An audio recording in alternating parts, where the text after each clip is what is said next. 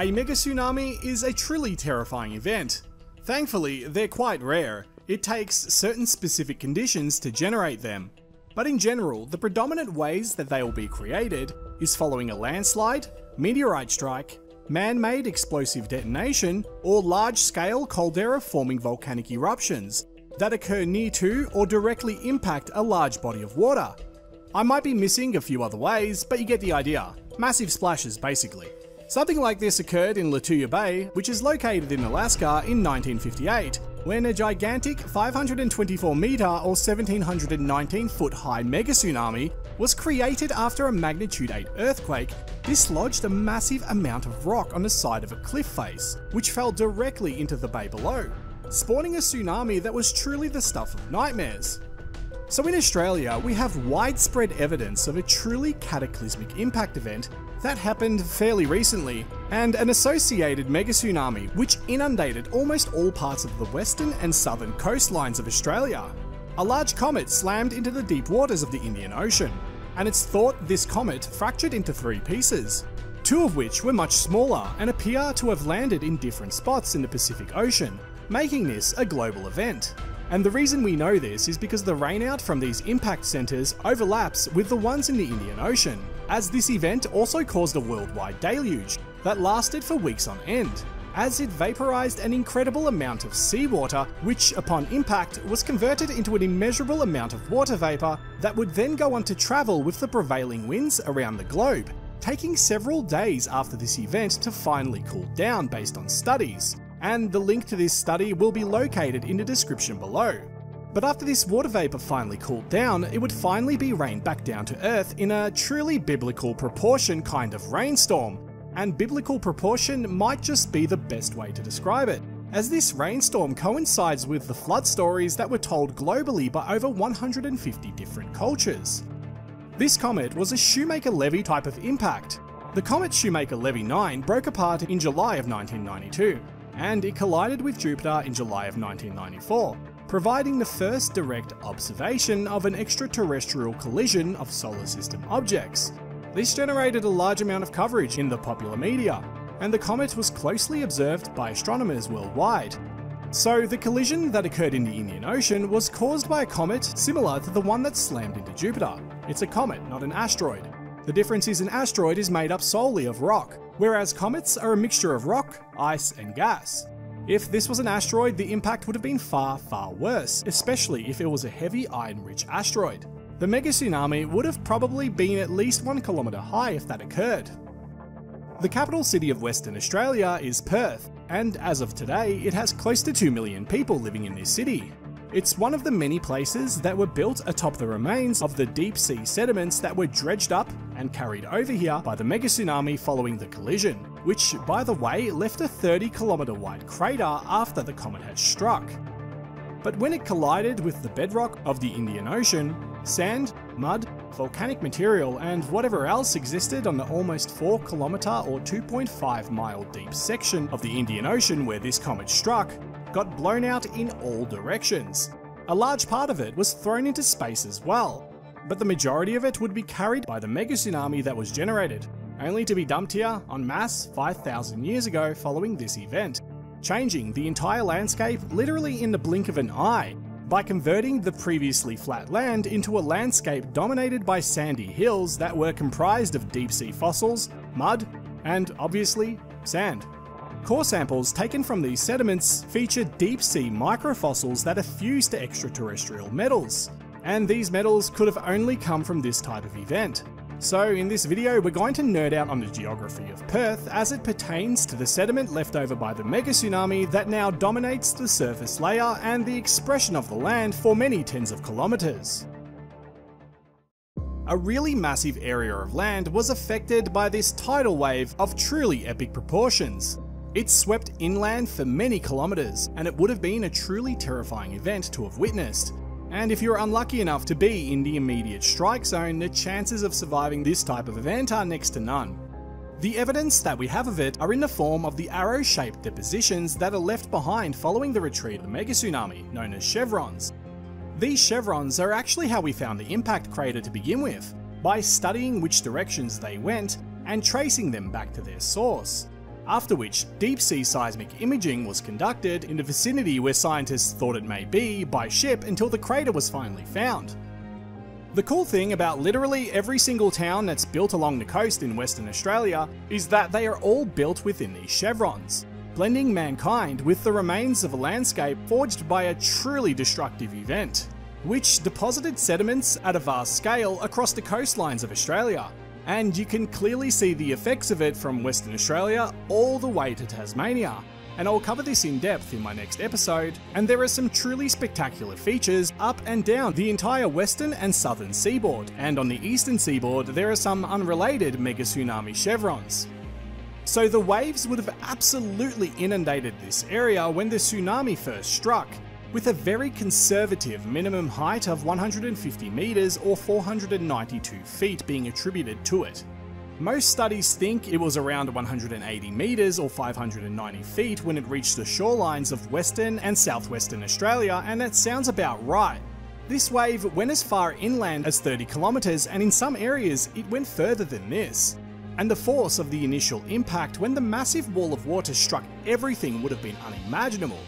In some areas, entire cliff faces have been severely eroded to a dramatic extent by this single event. And in the northern parts of Western Australia, scars exist across large areas of the arid land, which have recorded this event better than anything else because of the climate. And whilst we will be covering this in the next episode, here are some pictures of the scars left in the land as a teaser. You can clearly see the direction they were travelling. So if this event happened today, the entire city of Perth would be drowned and destroyed faster than most could imagine. And the wave would travel over the entire city, stretching all the way up to the limits of it, waning in its power most at the beginnings of the ancient cliff face that is comprised of over 2.5 billion year old rocks from the Archean Eon. These cliff faces start about 30 kilometers in, and it more or less broke the wave and stopped it from going too far inland. So if I was to quickly throw over a geological map of this area and take a guess at which layer this tsunami deposit is, I'd say it's either been broken up into two, so it's either both or one or the other in my opinion, but in the description for both the Yogyanup Formation and the Bassendean sand layers make mention of dune quartz sands and heavy mineral concentrations existing, pointing to these two as being the layers. And that would make sense because they are slowly being overlain by the more recently deposited sediments of the Guildford Formation layer, which is the most recent alluvial sediment. Now check this out, this is literally the entire extent of the wave in the grand scheme of things. Look how clear the difference is between the mega tsunami sediment strewn land and the cliff face all along the west coast. This is a rough limit of the mega tsunami. Water did move past here as, based on topographical data, these cliffs are between 124 all the way up to 331 meters, or 406 to 1085 feet in height, with it rapidly changing in topography between the drastic dips in elevation that you see. So we can see some chevrons that have moved past this point, but it's unlikely it really went too far beyond this peak over here. So interestingly and rather unsurprisingly, Perth's topography acted like a beautiful little funnel for this event, which would have contributed to the height of the mega tsunami as it began to ramp up and narrow as it entered through the funnel. Meaning the waves more than likely would have reached their highest here due to the funnel-like topography of the area. So it's actually possible that I'm wrong and that the wave was way higher and went way further. And there are chevron-like shapes that do go inland for many kilometers beyond this point, but I don't know for sure if they are chevrons or just chevron-like shapes from past tectonic events, with geological maps not really helping. I'd actually have to go here in person and take a look for myself or have someone to do it for me. So in general, Perth is about 30 meters above sea level. If a wave at a very conservative estimate of 150 meters hit this area, well, you can do the math. That's 120 meters, or 393 feet worth of water covering you in an instant, smashing you at a bone-crushing pace when it makes contact, thrusting you into a watery chaos of pressure-induced insanity, taking you along with it for a very violent, tumultuous, and bumpy ride, and death. Poor animals, man, dead set. This would have taken so many animals along with it, and it would have more than likely impacted many indigenous communities too. What an intense and scary event. I'd love to know if any stories of it exist within the local tribes. In Perth today, you can really see the chevrons in the actual city itself. Here's a few over here near Allen Park. The chevrons are really significant on the edge of the beach, and here are some houses that are built into the actual chevron. And look how white these freshly exposed sediments are in these new industrial complexes. This is all deep sea sediment from the 12,500 foot or 3,810 meter deep sea floor of the Indian Ocean where the comet struck. Here we have what appears to be a slide of fine sediment which was thrown across the land rather spectacularly. I'm assuming this happened because it is the lowest topographical point in the area, where the most significant amount of sediment slid tens of kilometers inland. You can see the layers where it was deposited the most. This is Bold Park. It contains the chevron shapes that once would have existed everywhere on this land before it was largely leveled to build a city. So because of this leveling, you might think things don't appear to be that bad, until we get to this point, where habitation and the alteration of terrain hasn't yet commenced on a grand scale, and we begin to see the size and extent of the chevrons that buried this entire area. On the topography, some of these chevrons are between 40 and 90 meters, or 131 and 252 feet in height. Towns are built around them in the lower lying areas. The arrow shape is ever so present everywhere here to a grand scale. This is the type of stuff that Google Maps or Google Earth would have a hard time conveying, and this is where this simulation shines. So these events are truly destructive, as we will learn in the coming episodes, where we cover not only the mega tsunami damage but the deluge that followed. Let's pray that we are on top of any potential impact event that could create another scenario like this one that occurred 5,000 years ago, that our ancestors across the globe somehow survived through, with much difficulty. And I suppose we should thank those guys and gals who did. It's because of their sheer tenacity and utter willpower to survive that all of us are here today. So this is the violent story of how the land that Perth sits atop was constructed. A once flat land suddenly made mountainous after being buried by a huge tidal wave, more than likely stretching far beyond the conservative 180 meter tall mark due to the aforementioned funnel here. In fact, I've tracked what appears to be chevron-like structures up to 100 kilometers inland in some very flat places. One day I'll go there in person to check them out, but the entire land here was dramatically altered after the waves finally receded. The death toll inflicted on life here must have been truly depressing to see, being surrounded by nothing but death in a place that was once home, but that now looks like an alien landscape, dotted with weird muddy sandy hills that are scattered everywhere and that are filled with alien metals fused to deep sea fossils. This was a sad day, but unfortunately it was just the beginning, because the rainstorms that would follow in the coming days are what would really turn this horrible situation way worse, and the death toll to both humans and animals are about to notch up from regional disturbances to one that affects life planet-wide as a result of this. When a comet collided with a deep section of the Indian Ocean around 5,000 years ago, the mega tsunami that was generated absolutely inundated and decimated the shorelines of every continent that was within the direct reach of the impact crater. From Africa to the Middle East, to India, Asia and Australia, every continent bears the marks from this event, either in the form of deep gashes carved into the bedrock of the land that stretches for kilometers, or in the massive arrow-like hills that are left behind following these types of massive mega tsunami type of events, known as chevrons. Some places bear the marks more than others, with more clear and easier to see visual evidence occurring in places that are more arid and that contain little vegetation, such as here in Western Australia, and in places in northeastern Africa, like here in Somalia, where we can see the deep carvings in the land that were etched with force by the severe erosive action unleashed by the unfathomably tall tidal wave that slammed into here at one point in time in history. In our last episode, we discussed the damage and present-day evidence of this mega tsunami that exists within Perth, the capital city of Western Australia, which was absolutely hammered when this mega tsunami made contact with this area, and was especially affected as a result of its funnel-like topography, which would have increased the ramp-up height of the mega tsunami as it made contact with the land. I discussed the evidence, including what physical changes to the land this mega tsunami event left behind, and I teach you what they look like and what to look for in that episode, and it's best to watch it before this one as a result of that. The link to it will be both in the description down below or on the top right of the screen. In this episode, we'll discuss the damage that was inflicted to Victoria, Tasmania, and the islands between the two, of which some incredible destruction was wrought on the coastline of pretty much all of these places. I was originally going to do the rest of Australia all in one video until I realised that damage from this mega tsunami was so widespread it turned into a 30 or 40 minute video, so instead I've decided to break it up into two. This episode will focus on Tasmania, Victoria, and the islands between, and the next episode will cover South Australia and the significant damage found in the northern parts of Western Australia, as well as what occurred in the south.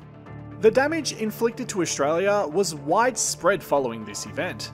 There were very little places that were spared, with only a few sheltered locations existing in a few areas here and there, such as this one in Western Australia just south of Perth, which was sheltered from the direct impact of the mega tsunami wave by this piece of land here, that jutted out and served as a shield, taking the main impact of the wave instead.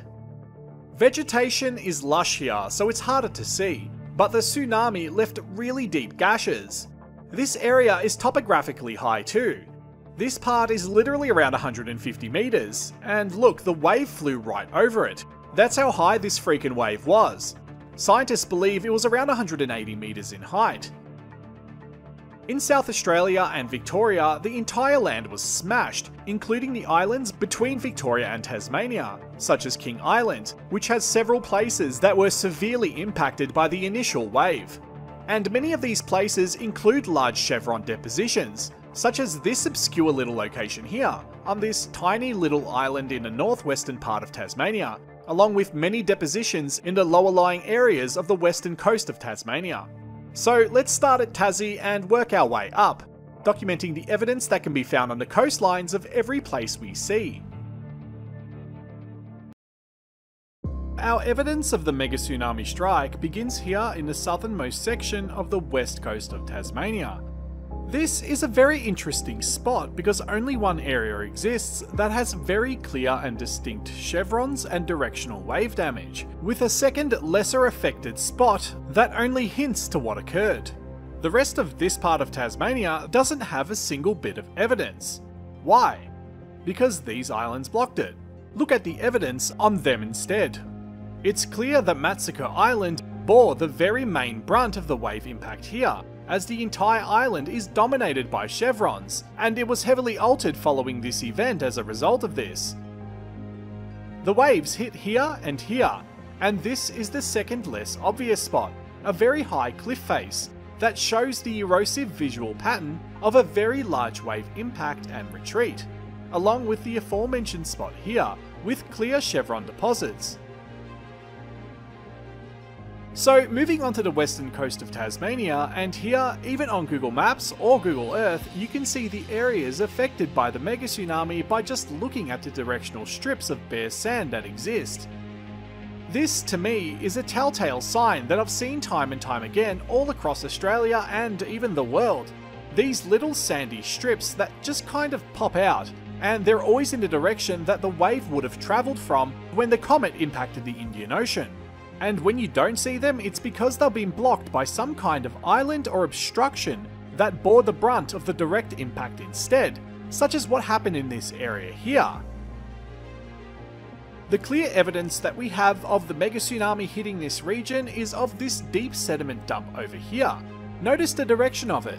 The wave hit from this angle, so there's parts where sediment was deposited in such a vast amount that vegetation still hasn't regrown on all of the chevrons deposited here, with other parts of it being dominated by plant growth.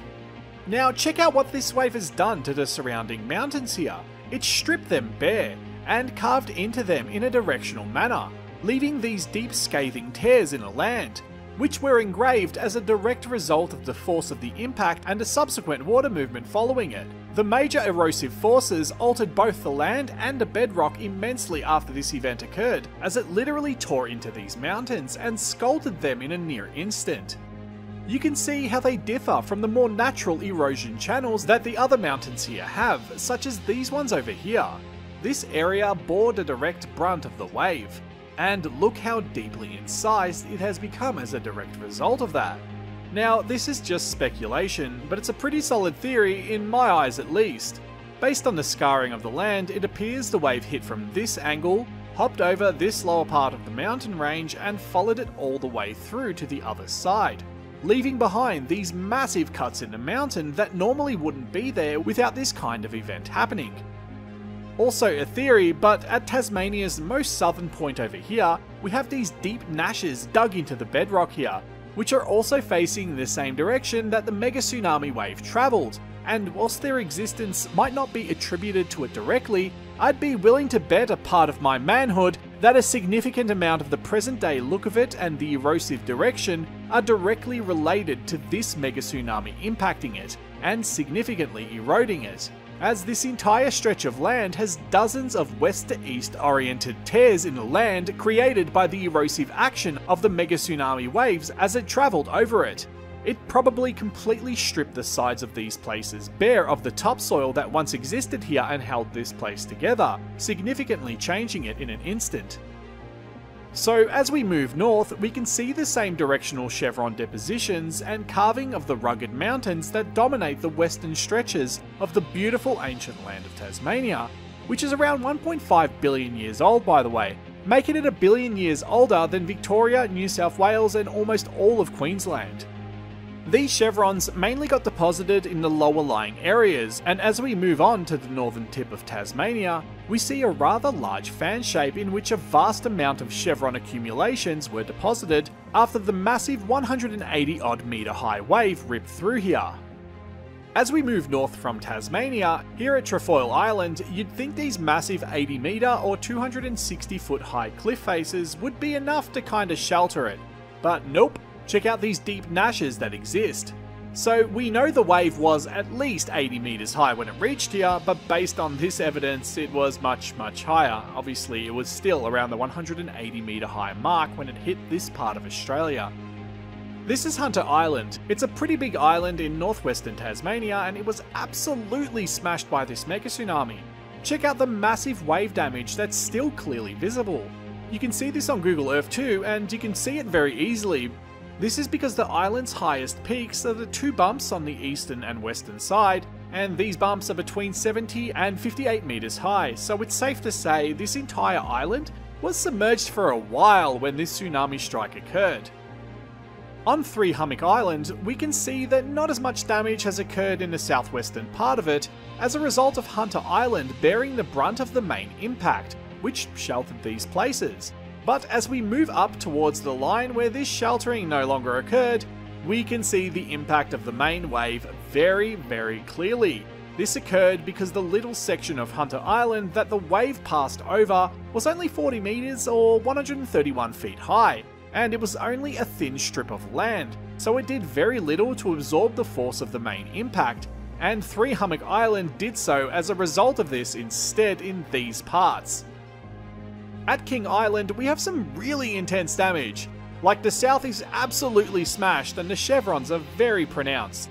The chevron hills themselves can stretch as tall as 117 metres or 262 feet, meaning this once flat land was converted to a relatively hilly terrain overnight, with 17 metre high hills existing en masse all around you all of a sudden, pretty much in an instant. Imagine waking up in the morning if you were such a heavy sleeper that you somehow slept through and survived this event, maybe after taking 2 Ambien, only to be surrounded by sandy hills.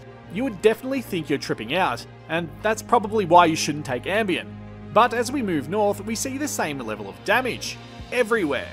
King Island would have been slammed, and I have a sneaking suspicion that the entire upper section of the island here was completely inundated and flooded. I see what appears to be chevrons from this event along with those typical direction orientated scratches that we see everywhere. Now you might think that from here we'd naturally move on to Victoria, like these are the only places that would have been hit, right? Nope. Flinders Island has these scars. The roughly 20 metre or 65 foot high island got inundated from one side to the other. At Victoria, evidence begins here at Wilson's Prom. The two tourist spots known as the Dunes of the Big Drift and the Little Drift are actually all one big quote-unquote drift created by this mega tsunami, and by drift I actually mean chevrons. It hit here very hard, and it passed over from the ocean into the Corner Inlet coastal bay. In the south, we see more evidence in a topographical low here, along with more chevrons. West of this, near Venus Bay at the Cape Lip Trap Coastal Park, chevrons stretch en masse from the south all the way up to and past Venus Bay. This continues up till around the Kulkunda Surf Beach, where it then stops. At this point, the wave damage doesn't become substantial until we go to Cape Otway, where the evidence starts and continues all along the coastline. The massive limestone cliffs that exist all along the Great Ocean Road broke much of the wave's main impact in most of the areas. With that being said though, the wave still easily scaled these cliff faces and it did sweep inland, but the strength of it was dramatically reduced and it didn't stretch as far inland as it would have had these cliffs not existed here like they do to such a pronounced degree. The lower lying areas, however, weren't as fortunate, and massive scars and chevrons do exist. We have places like here at Eyre River, where the chevron deposits can still be seen even with the vegetative growth.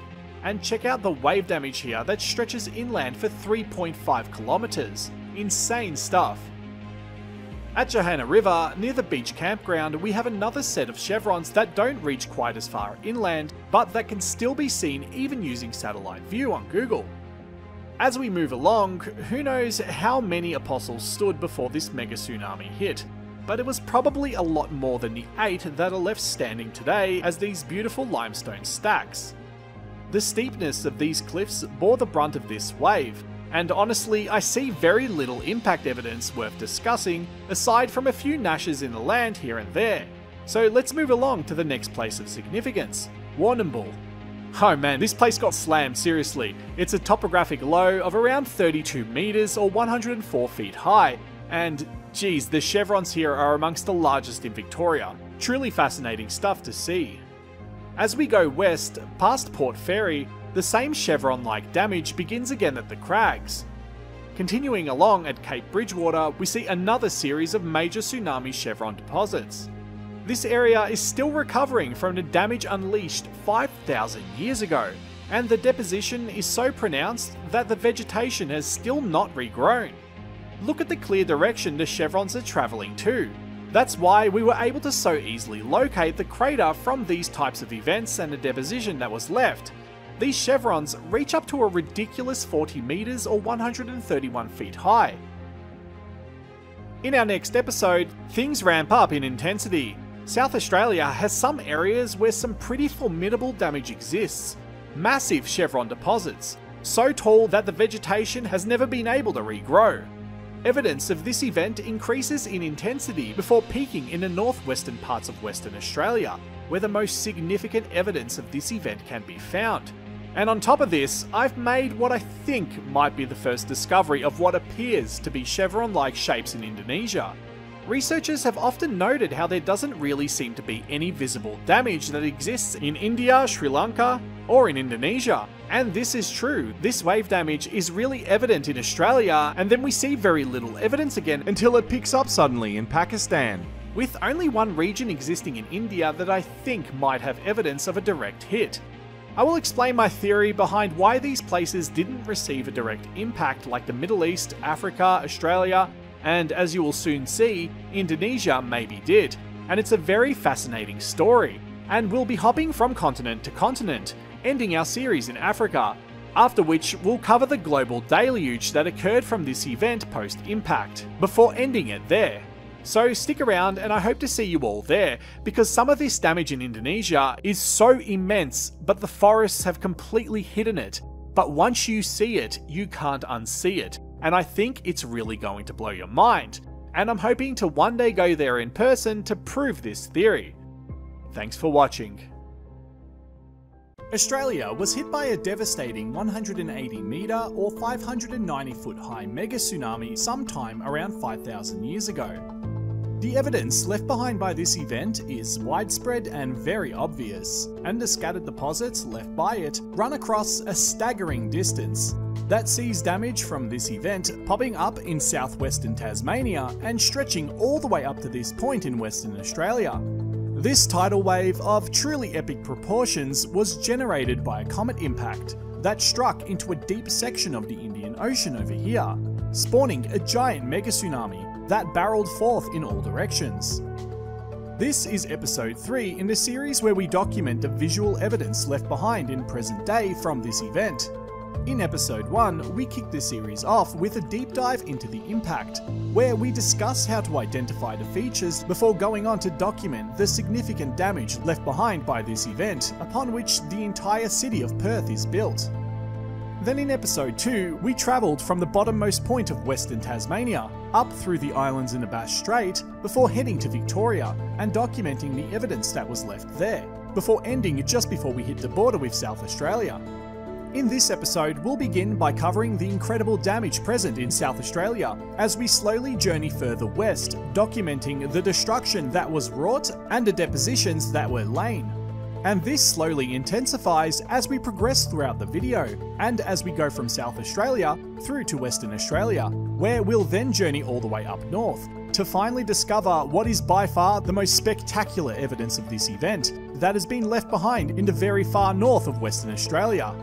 On top of this, I'll also explain the difference between chevrons and the many aeolian deposits that we see all across Australia. And I'll also be outlining this video in a more evidence-heavy way, since I saw a few people were skeptical that these were chevrons to begin with. And this skepticism is definitely warranted and necessary. And in this situation, this skepticism came with some positivity, as the necessity to prove myself led to me attempting several solutions inside of the simulator to see if there was any way I could better show and illustrate the damage and chevrons that have been deposited all around Australia. And then I realised that by altering the time of day, the shadows cast by the sun at this angle lead to a highlighting of the chevrons. But not only that, by adding a snow function, I can further highlight the topography. And this has not only led to some incredibly stunning highlights of the chevrons, but it's also allowed me to track the wave damage much further than I originally did in my earlier assessments, now that I can better identify features on the land. So now, let's get into it. We kick off here at Cape Bridgewater, in the far western section of Victoria. These massive chevrons appear very clearly on Google Maps, and they stretch much further inland than the sand dunes suggest. A little west of Nelson is the beginning of the South Australian border, so let's cross over. In this part of South Australia, the high cliff faces and sheltering of this area has left little visible damage, until we get to the point that was most impacted by the wave here, west of Port MacDonnell, around Shelley Beach. Massive directional chevrons smashed into this area and went many kilometres inland, depositing large sandy hills in the topographically low terrain. The largest chevrons begin after the visible sandy bits here, and they are quite massive, with them towering above the relatively flat land by 20 metres in some parts. At Canunda, we are treated to an exceptionally large and very long topographical low that displays the beginnings of the mega tsunami. These sandy hills are very impressive, but it's only when we dim the light that we can appreciate their bulbous topographical shadow. This really makes them pop. Notice how these shapes converge. Later on, we'll take a look at the difference between chevrons and aeolian shapes. And by aeolian, I mean wind-formed or wind-influenced deposits. A few comments stated confidently that these were aeolian deposits that I was covering. In this video, I will prove that to not be the case. And it begins by highlighting this joining that is the rule rather than the exception for chevrons. Keep this in mind, because it's important for later on. But it's not just the alteration of the sun that really makes this video different to the other two episodes. Oh no, it's the addition of the snow layer, because when we apply the snow layer, this happens. Look at the area behind the lake. We can now see the main extent and reach of the wave. The flattening of the land here by us humans might have led us to think the wave stopped before this massive lake here, but this is very obviously not the case. Another thing to note with chevrons versus aeolian deposits, as you will see here, is chevrons always have a point at which they stop, which is normally always abrupt. That point being the point when the wave loses its power, dumps its sediment load, and then begins to retreat. As we move on, There's an area that really caught my attention at Cowrie Beach, because of the very obvious horizontal lines that humans have excavated. It appears like they've flattened all the chevrons here because there's no agricultural land, and in between the excavator marks at places that weren't flattened, we see chevrons that were left behind. I can only assume this was an area that was prone to some pretty bad landslides, but if you live near here, or know or have a theory as to why we've done this, please let me know in the comments down below. Moving on now, and between Beachport and Robe appears very obvious and massive chevron deposits south of Lake St. Clair. This intense amount of wave damage and deposition stretches along this entire coastline, and is unbelievably vast. When this wave hit here, it would have been a truly cataclysmic scene to have witnessed. Now, from Kingston to Goolwa, we have the perfect situation to allow a mega tsunami to grow in height, as it ramped up and struck the shorelines of Long Bay. And strike it did, leaving a massive directional gash in the land from point to point, before suddenly stopping, as Kangaroo Island began to bear the brunt of the main wave as we approach Goolwa, further corroborating the fact that this is a mega tsunami, with areas being spared purely because of the direction these waves are travelling in. On Kangaroo Island, the evidence is clear.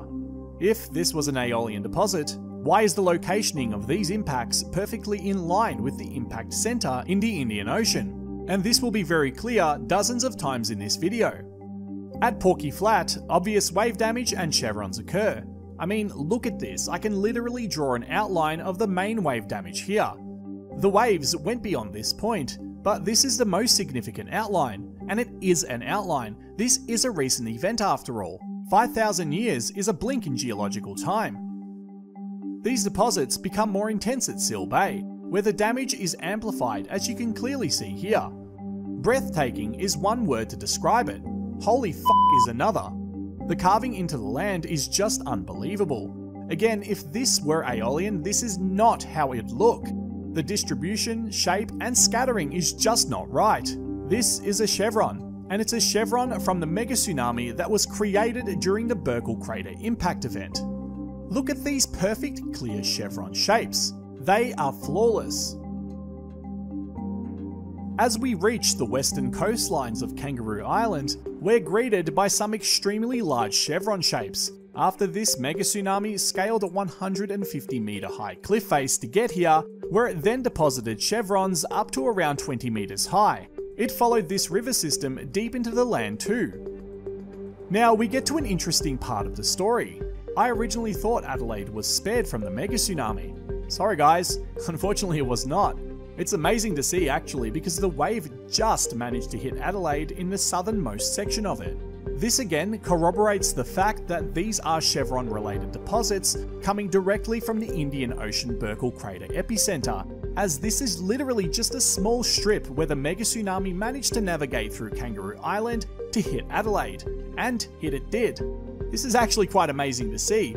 It wasn't so obvious until I altered the lighting and added the snow effect, and it's clear these two have been a game changer in reading the land and the deposits left behind by this event in a very clear and concise manner.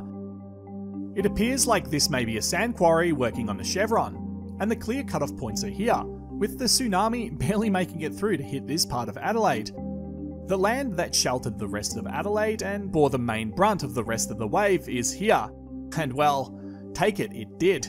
As you can see, this mega tsunami absolutely decimated its way through this island, inundating much of it, and leaving these massive visual reminders of the event. Now after this, near Port Victoria, we have some cheeky chevrons that have managed to make it through to strike here, leaving a large imprint of the event behind, which when compared to the surrounding land, bears a striking difference. Now here is a good chance to discuss aeolian deposits. These thin strips here, all of which are directional based on the prevailing wind current here, were formed by wind and are wind shaped and or formed. Unlike chevrons, the prevailing theme are horizontal lines that do not join. And when deposits like this do appear to join, they are always the exception rather than the rule. Meaning the most predominant shape you will find aeolian deposits in are these kind of strip-like lines, unlike chevrons, which are, as the name suggests, chevron shaped. Thistle Island is where we journey to next, and damn, check out this intense directional damage. heavy chevron deposits occur in the northern part of the island. Now, this is another time to prove it moment. This is the clear direction the wave was travelling when it hit here, based on the chevrons. This means between this area, there should have been the tiniest, and I mean tiniest section of mega tsunami that made it through to hit the mainland. That would mean Port Victoria isn't the endpoint. But where is? Well, right here. A tiny area north of Port Victoria, where chevrons exist amongst an abundant aeolian-fueled background. After this, we move to Lincoln National Park, an area where the bay was enveloped and covered over by large sediment dumps. But that was nothing compared to the area you're probably staring at because it's sticking out like a sore thumb. This region in the west, which has the largest chevrons I've seen in South Australia thus far, with the most wave damage occurring in one location in my opinion. Coffin Bay has some of the most clear and distinct chevrons, and it's even more compelling when it's viewed under low light and with a snow cover applied. The shapes couldn't be more perfect, or more telling. These deposits are screaming mega tsunami in every possible way. As we leave Coffin Bay, we are greeted with the multiple other bays that were impacted as we journey westward ever more, with obvious alterations to the land that you should be an expert at detecting by now, especially if you watched all 3 episodes. The last piece of major wave-related damage occurs here, but let's not stop there, because what's hidden is so much more interesting than what is visible, as you can see. And this is the end of South Australia. We now cross over the border into Western Australia and head past Eucla, the first area where the wave-related damage begins, over here. It looks like barely anything happened here, but again, what's more interesting isn't what's visible. As you can clearly see, it was still submerged beneath a watery chaos in an instant, and chevron deposition did still occur, just to a lesser scale, with smaller and more numerous chevrons evident. Here, massive chevron deposits exist. The vegetation was plunged not only beneath a vast amount of salt water in a split second when this wave hit, but it was also surrounded by sand, and choked and buried alive by it entirely in some parts, as entire forests became covered over. As we look west, notice the very obvious directional wave damage. Every topographical low here has suffered the same fate. A vast burial by sediment, with large chevrons working their way inland, before finally tapering out at a similar point inland all along the coastlines here. Here at Albany, the giant wave was so high it actually flew over this cliff face over here, which has a topographical high of around 170 meters or 557 feet at the cliff face, where it then deposited huge chevrons here, before largely stopping at the bay's exit, with some finer sediment flows moving ahead of here. But at this point here, at Tawndirrup National Park, there was a slightly lower topographical point of around 110 to 130 meters, which allowed a larger proportion of the wave and the sediment it was carrying through, where it then moved over these 2 islands, with the finer sediment from it being deposited when it made landfall here. How incredible would that have been to witness if you're in a plane flying over here when this wave struck? I mean, like, you know, minus the damage and chaos and all that fun, boring stuff. After Albany, vegetation growth becomes more intense.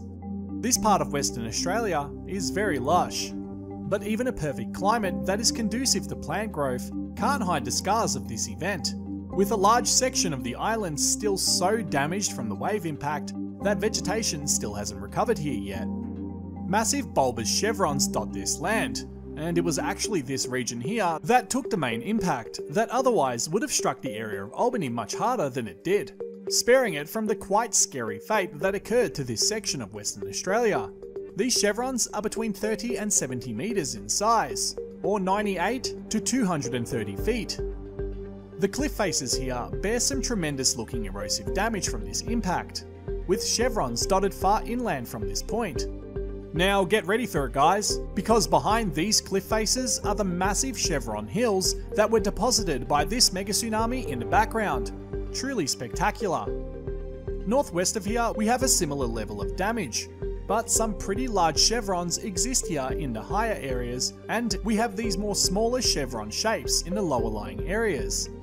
From the northwest to the southeast, we have a varying level of topography, from flat land that is 10 or so meters high, before the terrain abruptly rises to a height of between 70 to 90 meters, where it then abruptly rises again here to a height of between 110 to 130 meters. I point this out because it's cool to note the differences in chevron deposition. The most impressive chevrons appear in the highest point, and as we get lower, it appears to get smaller and more numerous, which surprised me.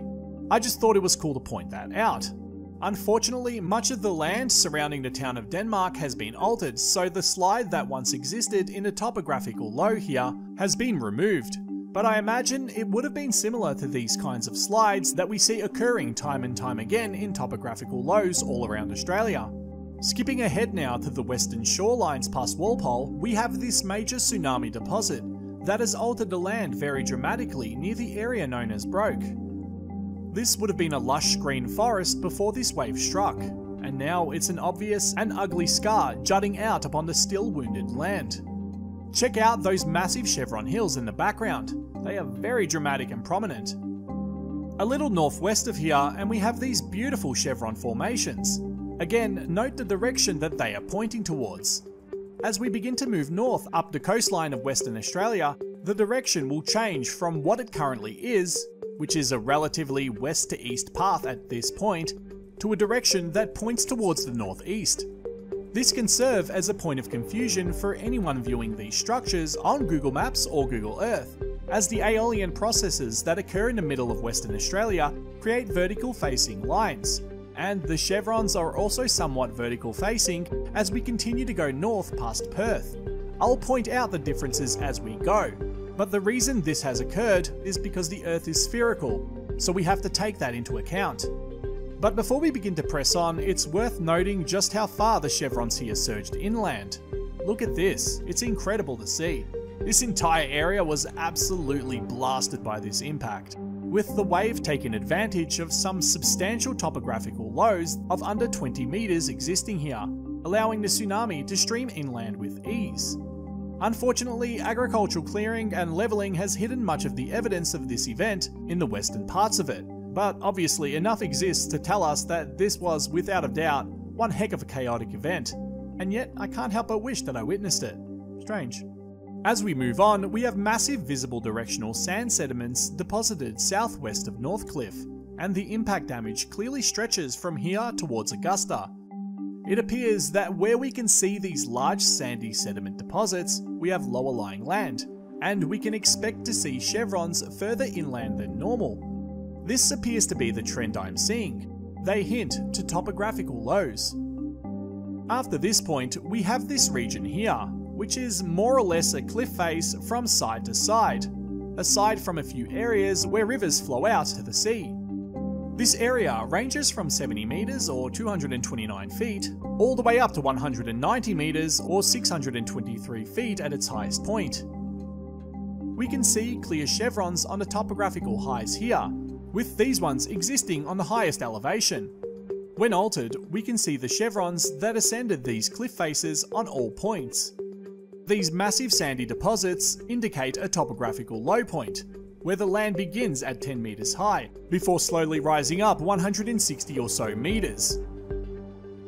To the left are more fainter chevron deposits that have been cut through by a meandering river that actually began its inception into life after this event and after these chevrons were deposited, and many stranded waterways exist on the topographical high points in the area just after these chevrons end.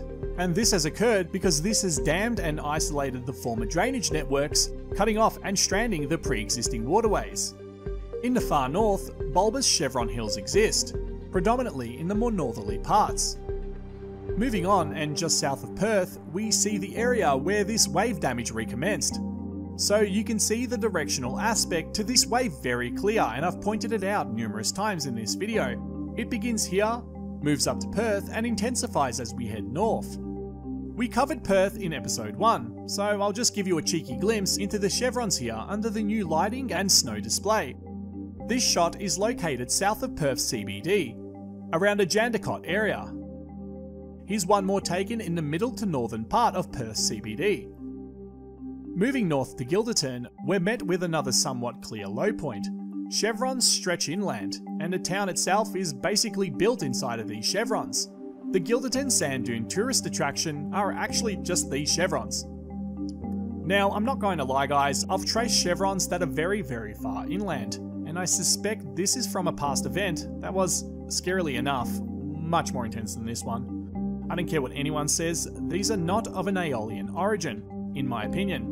I see small and large chevrons the same as I would with the Burckle crater impact around the shorelines, only these are 500 kilometers inland, which is 310 miles. This definitely warrants further study. As for this event, I'd be pretty confident in assuming it went 50 to 100 kilometers or more inland here, and in some places honestly it looks like it went double that. But it's hard to tell, because if there is another impact event that occurred relatively recently that surged 500 kilometers inland, well yeah, reading this is pretty confusing.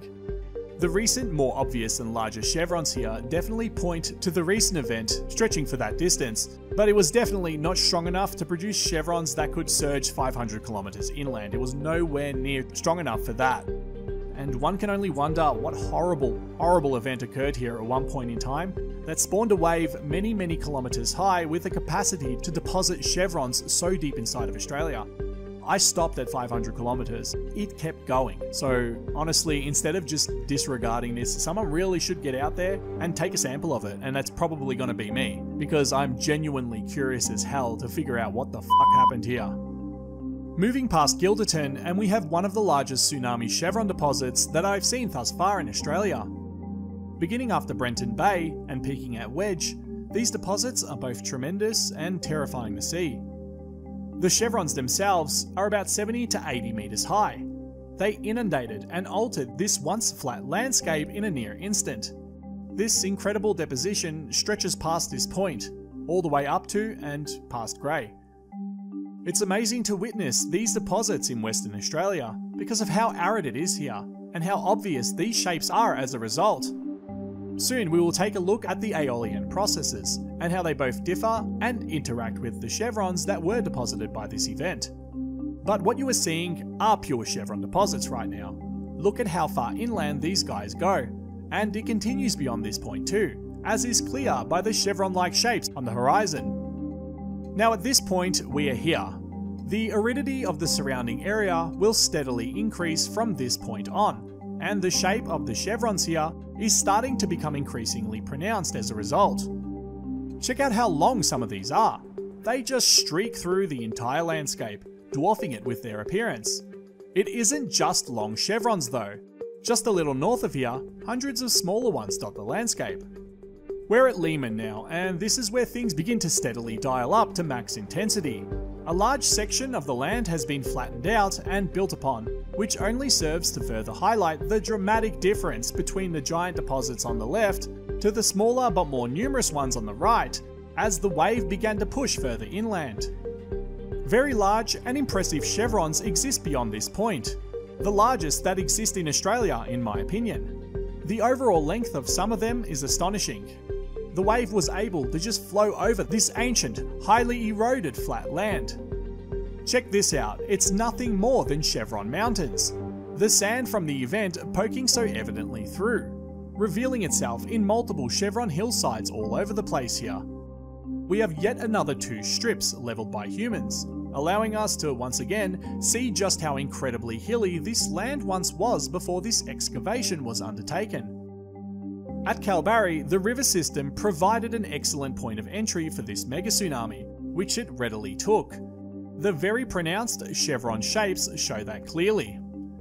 To the west, the cliff face rises, and we see duller chevron shapes here as a result. The cliff face here was heavily eroded from this event, and this erosive damage is very pronounced for several kilometers. Check out this awesome chevron slide here. Yet another topographical low that the sediment slid into after scaling a cliff face and suddenly entering a flat terrain where the sediment just spread out in this beautiful fan-like shape. And finally, we are approaching the end of our journey. This is, in my opinion, the most visibly affected and damaged area in all of Australia, the coastline of Tamala up to Dirk Hartog Island. And you can see why I say that. I mean, look at this chaotic hellhole of an area. It's absolutely torn to shreds by erosive forces in some areas, and suffocated by massive chevron deposits in others. The cliff face is so straight too, because of how much it got smashed and pretty much instantly eroded when this mega tsunami hit. It's just the climax of this event in chevron form over here. These cliff faces are around 138 meters at their peak, with elevation slowly declining as we move north. And here we have many chevrons within a giant chevron. Very cool stuff. They are baby chevron. Now we have something very different and very cool. Check this out. What you are looking at here are massive chevrons. Duh. But inside the chevrons are sediments altered by aeolian action. The winds here have worn down the inside parts of these chevrons, and this has occurred as a result of their geographical location, with the westerlies hitting here hard. Aeolian action is the more straight lines. The chevrons are the lines that meet. This is a perfect example of the difference between the two. There are many aeolian shapes that can be formed, but chevrons always look different in my experience purely because of the fact that chevrons are directional. They constantly shift their direction based on where they strike due to the fact they are originating from an epicenter and spreading outward. Aeolian processes do not do this. They trend with the direction of the prevailing winds. Eventually, in many thousands of years, these chevrons will be completely worn down, and these aeolian processes will take over as the dominant feature on the land once more. As we move further north, we begin to exit the area where the wave would have struck. These islands bear clear directional scarring in the bedrock here, and as we progress further north, the chevrons continue, leaving behind very large and distinct shapes. Notice how the direction of these chevrons has changed during the course of the episodes. The angle that it hit Tasmania at differs greatly from the rather upturned angle that it is now hitting this part of Western Australia at, and that is why this confuses so many people, and is why they rightfully mistake these chevrons for aeolian deposits. Many, including myself at the beginning, fail to take into account the curvature of the Earth when tracking the pathway of the mega tsunami. This is the area around the Cape Range National Park, and we have some really unique and awesome things going on here. Firstly, the video doesn't do it justice, but the chevron deposits at the bottom of the screen are actually at a topographical low, compared to the aeolian looking ones to the north of it. What we are actually seeing here are the almost completely eroded remains of chevrons from this mega tsunami event. The erosion was by aeolian processes clearly, and the reason this happened is because this entire middle section is at a dramatic topographical high point compared to the surrounding areas. So it has just been slammed by the prevailing winds here for 5,000 years since it was deposited. There are still some clear chevron shapes, but in a few hundred to thousand years these will be completely gone, and eventually the other, more preserved looking chevrons will follow its path and erode too. As we leave this area, we can see how this wave rode up a topographical low point, depositing numerous small chevrons, whereas the section of the wave that impacted the cliff face here had a much different pattern of damage associated with it, and the chevron deposits were more scattered, random, and different in their appearance, with them being more messy compared to the needle deposited chevrons in the lower land.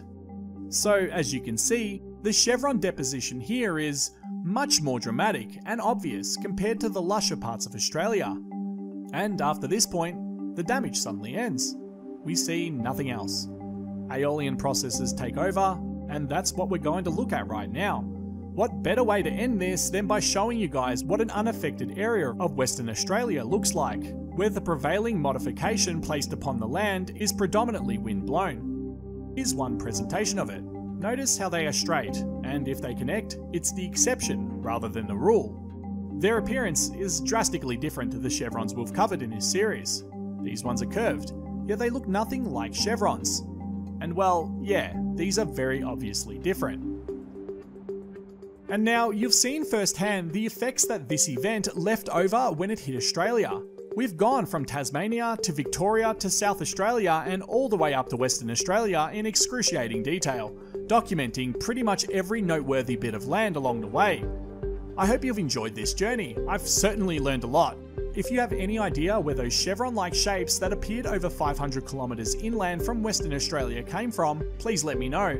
Any possible impact events would be much appreciated. In the next episode, we're going to look at the chevron deposits that I found in Indonesia. Now, correct me if I'm wrong, but I think I might actually be the first person to have found and correlated these deposits with this impact event. If not, then all good, but I found significant evidence and I can't wait to share it with you guys.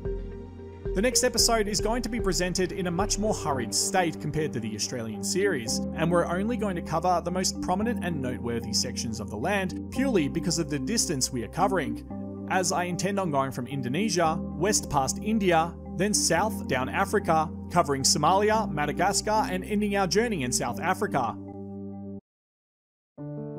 Antarctica is the last place you would expect to find evidence of a mega tsunami event. But in this video, I'm going to show you the recent discovery I've made that I truly believe, without a shadow of a doubt, further corroborates the massive evidence that has already been presented in this series. So far, we've covered the undisputable mass of visual evidence left over from the 200 or so odd meter high mega tsunami that was generated by the Burckle crater impact event 5,000 years ago. We've taken a deep dive into the evidence that exists all over Australia, with a detailed hour-long video that begins with an explanation of what the land looks like after a mega tsunami has torn through it, along with what it has left behind after it has retreated back to the sea, why these depositions are left, and how we can identify them. In this video, I'm going to show you the clear chevrons that exist en masse in Antarctica, which are still visible even 5,000 years after this event occurred. Like always, these chevrons and their direction line up perfectly with the location that the comet struck, in a deep section of the Indian Ocean. This evidence only exists in areas that are directly in line with the collision point of the Burckle crater impact.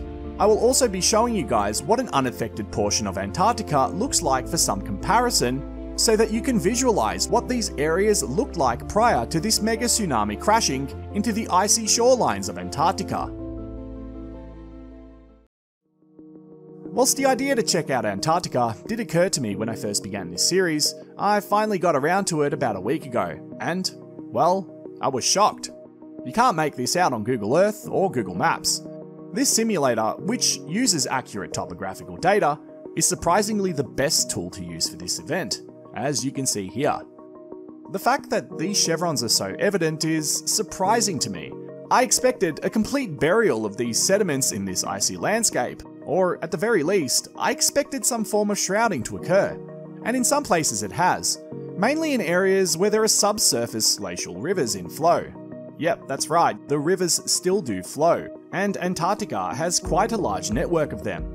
But in places where flowing water doesn't exist, the evidence is quite clear and staggering. There's little obstacles beyond topography that exist here. No trees to buffer the wave, with a relatively flat landscape to scale.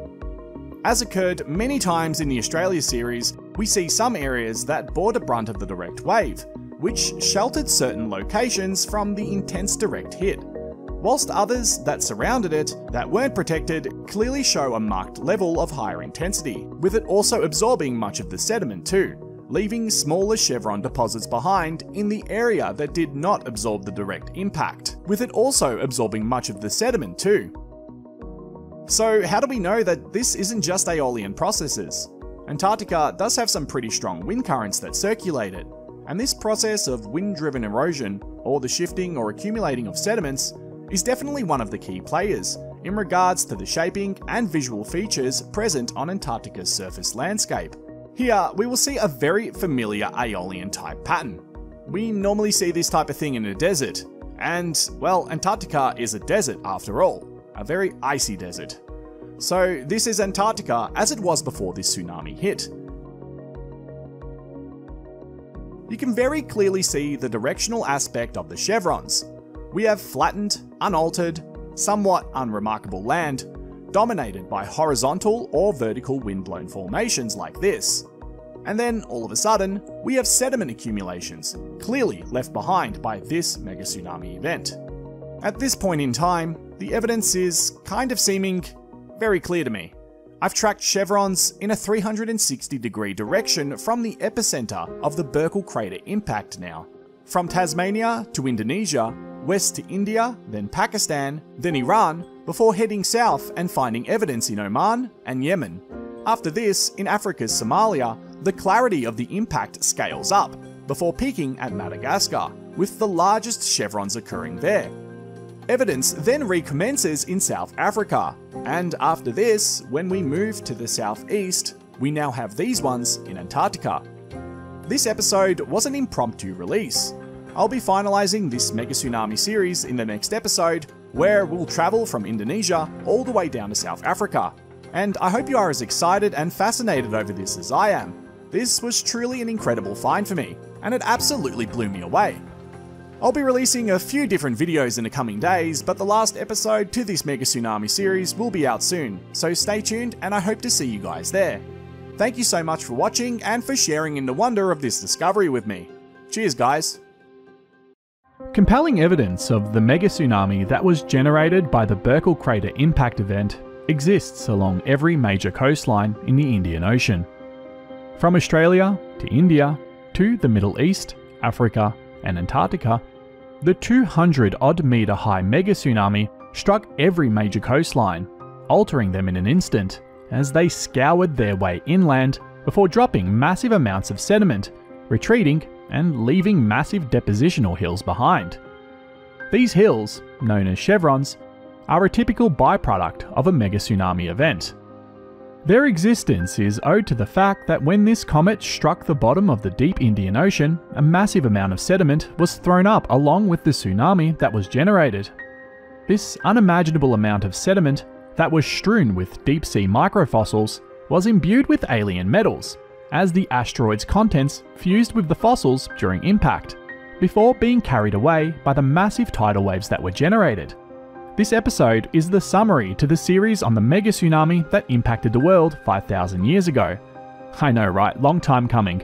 Sorry about the delay here, guys. I got a bit burnt out on this, and I knew that if I forced myself to produce this video earlier, I'd be compromising the quality of it. So I needed a small break away from obsessing over chevrons. But I'm back to conclude this series, and to give you guys everything you've been waiting for, and more. To briefly touch over what we've already covered in this massive series, at first we began in Australia, and we painstakingly documented the many directional chevrons that existed in the areas that were exposed to the Burckle crater mega tsunami, based on the location of its epicenter in the Indian Ocean. We then covered Antarctica, and some evidence that exists there.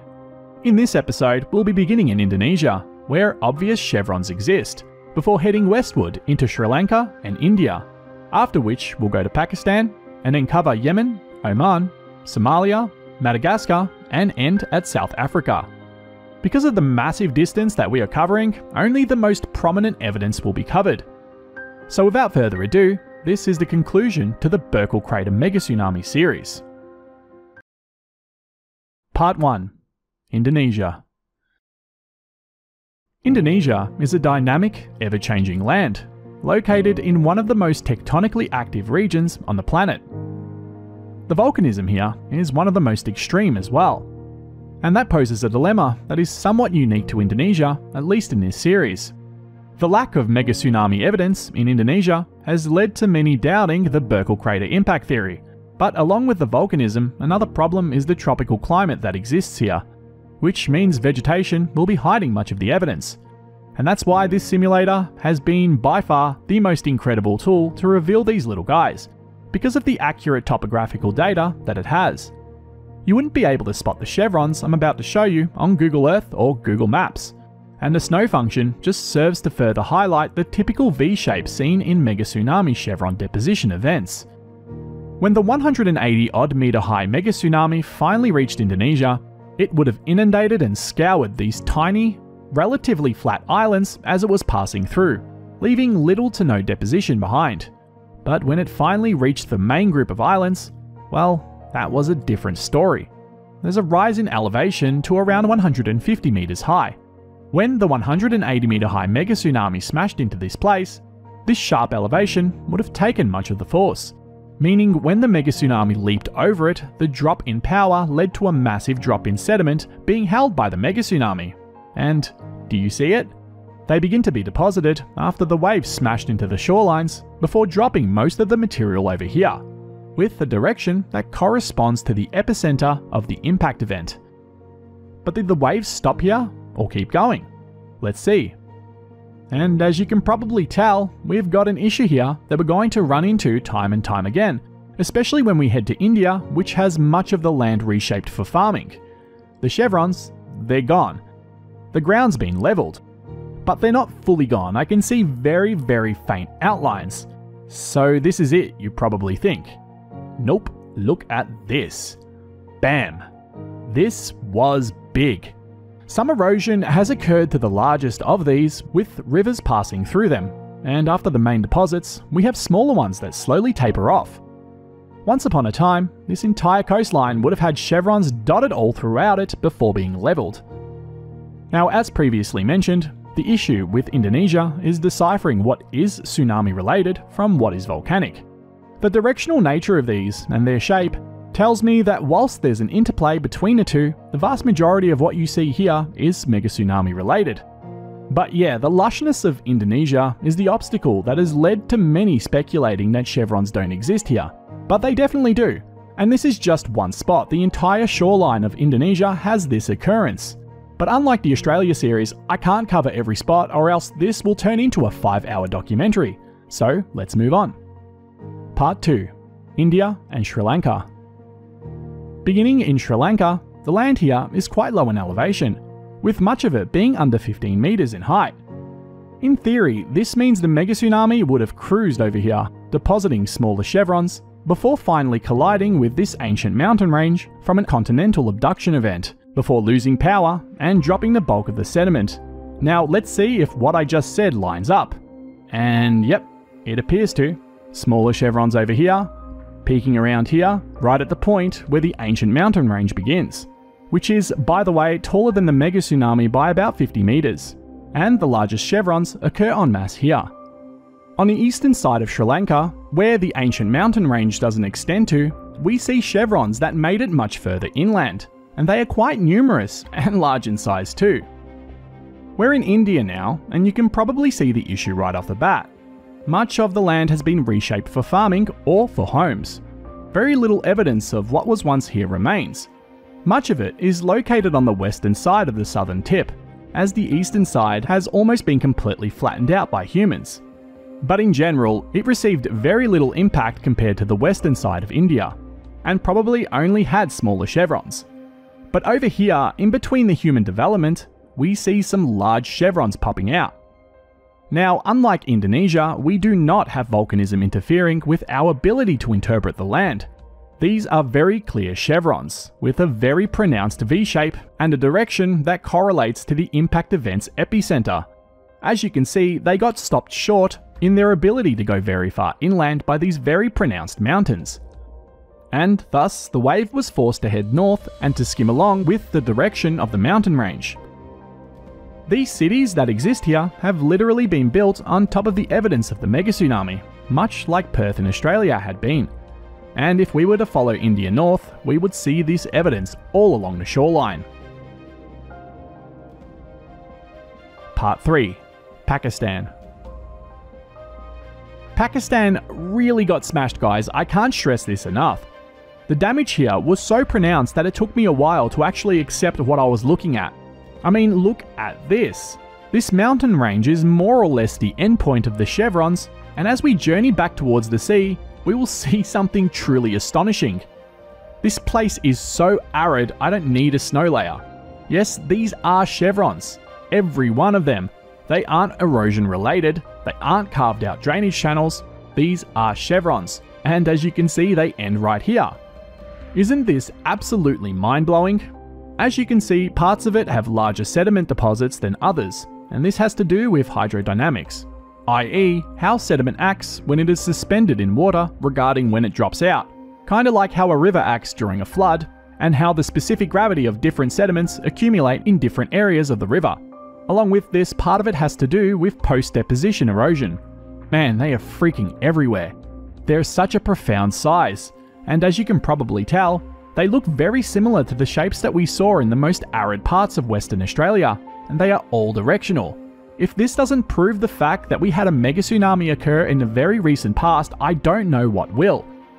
As we journey inland a bit more, these shapes fade altogether, showing they aren't aeolian in nature. Look how pronounced the deposition was where it landed here. Truly insane stuff. But what makes this even more insane is when we look at Pakistan from a bigger perspective. And doesn't this look familiar? This looks very much like what we saw in the Australian series, when we went over South Australia and Western Australia. What we are seeing here is the extent of the mega tsunami, before it finally lost power and receded. It's carved out the land. It's very obvious and amazing to see. These chevron shapes go further along Pakistan, but we're going to move on to the next incredible site. Part 4. Oman, Yemen, and Somalia. We are currently in a location that is quite close to the border between Yemen and Oman. At the moment, we are in Oman, looking at an incredible site of deposition. The mega tsunami rode up and ascended this sloping incline before leaping over the top of this mountain range and depositing the bulk of the sediment that it was carrying, like one would expect, due to the fact that the wave lost much of the power that was driving it when it slammed into this mountain. Massive chevron shapes exist, before just fading into oblivion. As we continue along this range, we see more V-shapes appearing all along it, with the most pronounced parts of it being right where the wave lost the bulk majority of the force driving it. Although, to be fair, this city leveled much of the evidence that was once here. As we cross over into Yemen, we're met with much of the same thing, vast chevron shapes that suddenly taper out at a certain distance. At Somalia, the chevron shapes are a bit more distinct. It bore the brunt of a direct hit to a much higher degree as a result of its relatively flat topography. There was no mountain range to absorb and buffer the impact here, like we had in Yemen and Oman, so we have long chevron shapes that stretch very, very far inland. And yes, this is one big sediment slide. It's unbelievably long, and as you can see, this slide is actually comprised of many, many thousands of chevrons. And the reason this occurred is because sediment slowly dropped out, instead of being forced out all at once, like we see when the mega tsunami waves impact obstructions that are strong enough to take the incredible force that they exert when they slam into it, and thus it slides. This area must have been a pronounced topographical low before it was choked up by these chevrons. It almost looks like a shark fin, and it joins up with the rest of the chevron damage right here. But this is the furthest slide inland to exist in Somalia, with it reaching a little over 140 kilometers inland. Absolutely mind-blowing. But when viewed from above, it's even more remarkable. From the slide to the accompanying chevron depositions, in my mind there isn't a shadow of a doubt that this event occurred. But now, we're approaching Madagascar, the site of the largest identified chevron deposition known from this event. Part 5. Madagascar and South Africa. If there's one place I wouldn't want to have been when this impact event occurred, it was Madagascar. And the reasoning for this is, well, this. This is truly a site where the land was drastically changed overnight more than anywhere else that we've covered. Now, chevrons exist all along the southern and eastern coastlines of Madagascar, but let's get straight to the good stuff. The most famous group of chevrons is known as the Fenimbosi chevron. It's 180 meters high. The same tears that we saw all across Australia occurs alongside it, and these chevrons are very similar to the ones that we just saw in Pakistan. I mean, check out this massive chevron slide. It's exactly the same as the ones that we saw in Western Australia, which is truly remarkable for the fact that the wave had barely lost any of its power by the time it hit Australia. These chevrons contain an abundance of carbonate marine microfossils that have been deposited along strike distances of between 12 to roughly 40 kilometers. These microfossils differ from those that dominate local beach deposits, as they are of a deep sea origin, and are also fused with alien metals from the meteorite. Many tests have been done, and scientists have more or less reached a conclusion that these chevrons are of mega tsunami origin. And now we're approaching our final destination, South Africa. This area is a bit more lush than Madagascar, but you can still see the outlines from it near the shorelines. There's been human interference here, but man, this area was definitely not spared one bit. Chevrons stretch very, very far inland and en masse across the entirety of the South African coastline, stretching from the east to the furthest point down south.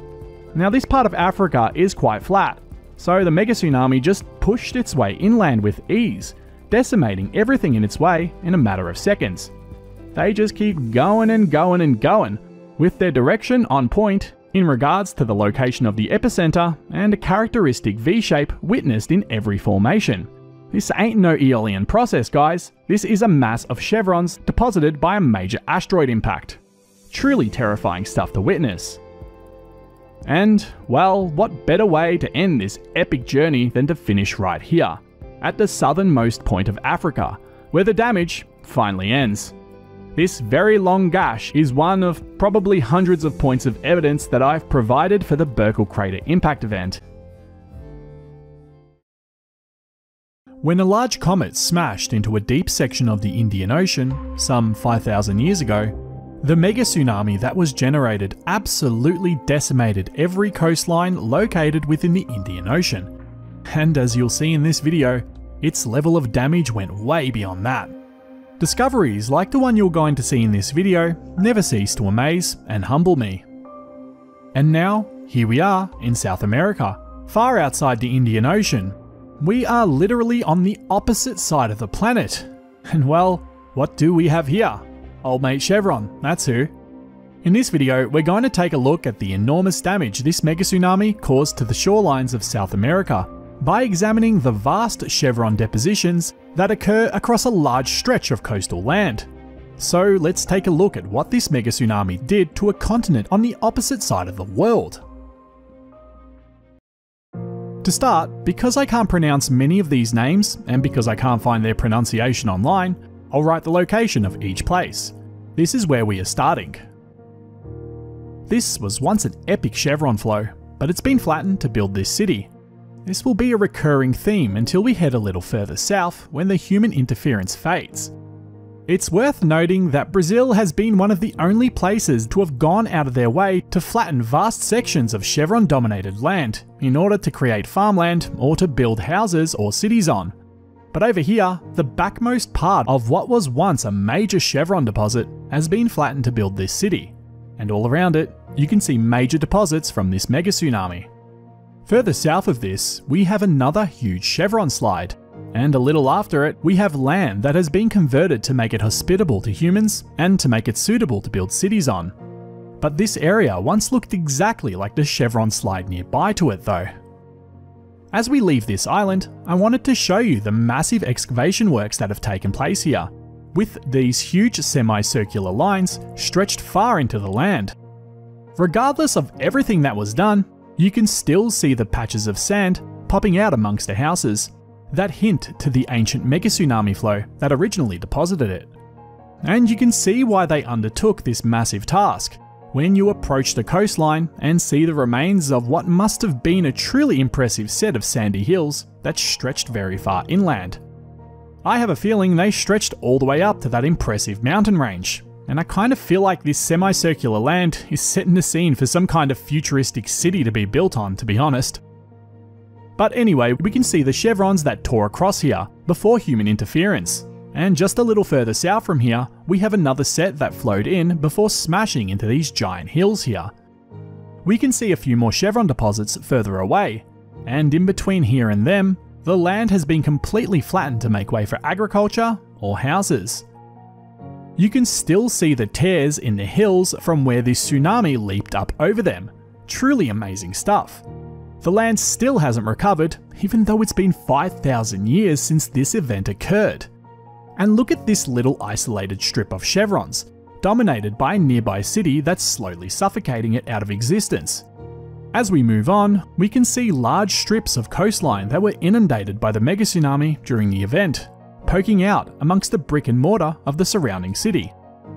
Some of these deposits are quite impressive, and as you can see, they stretch along the entirety of this coastline. But let's dial the intensity up a notch. We are currently here.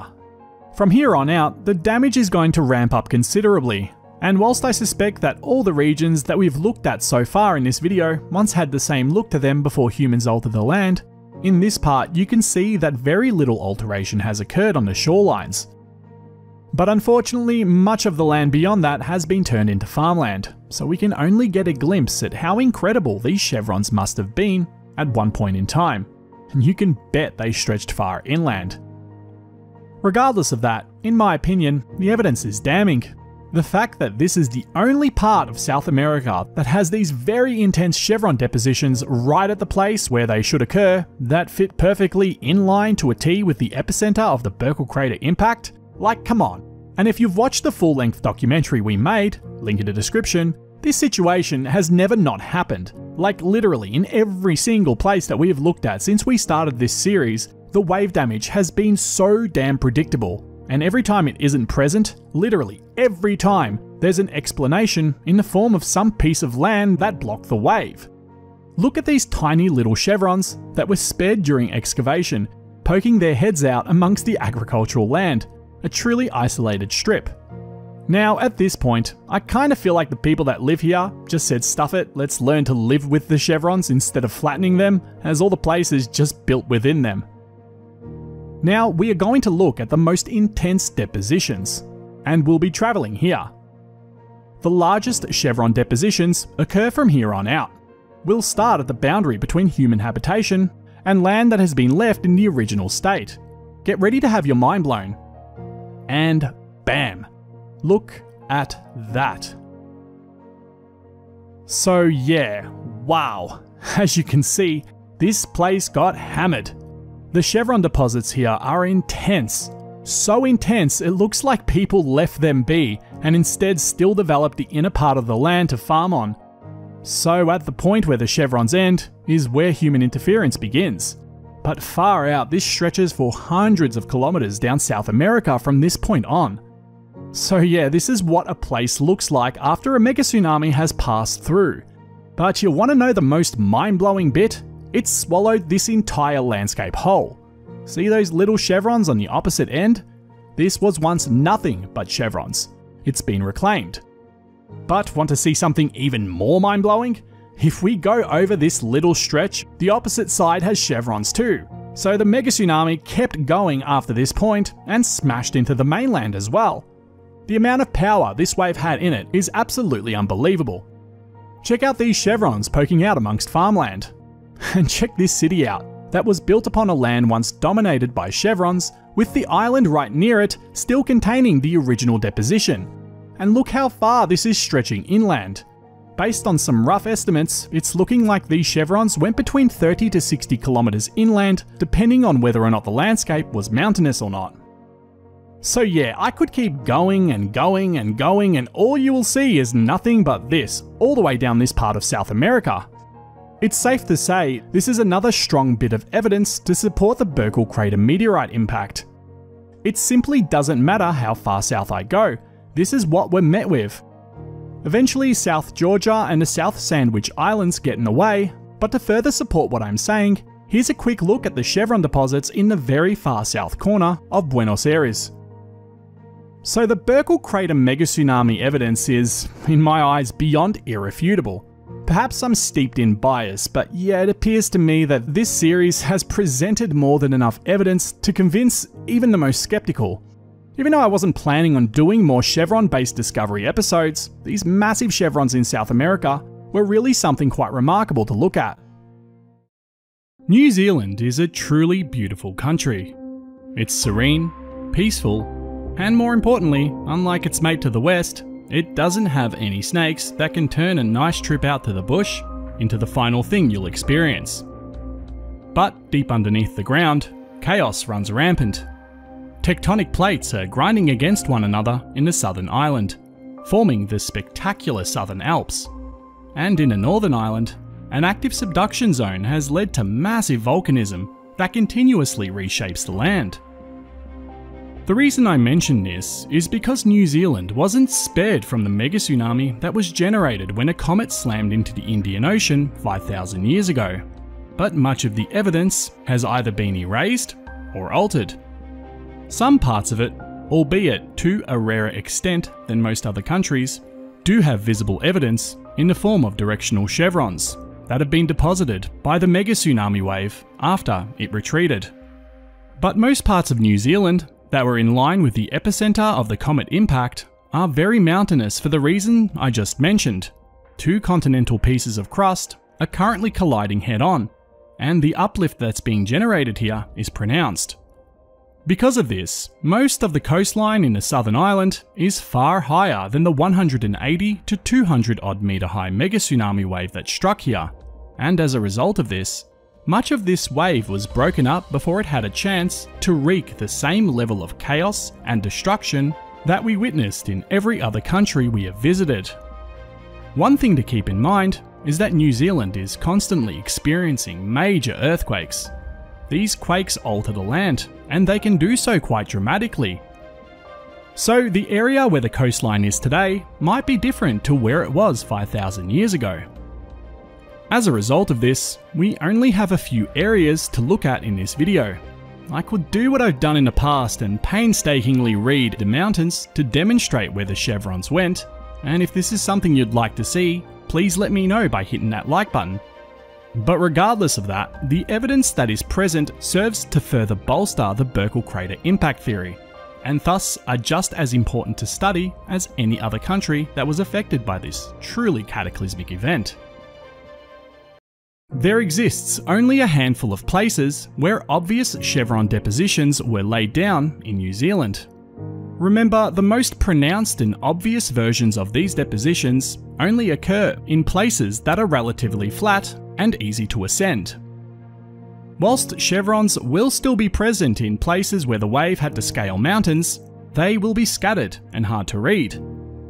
There are many factors to take into consideration when attempting to ascertain the hydrodynamics of the area, so for this reason, we'll take a look at the most obvious and detectable evidence, which will be in places where a river flows out to the sea, or where the land is, for whatever reason, flatter than normal.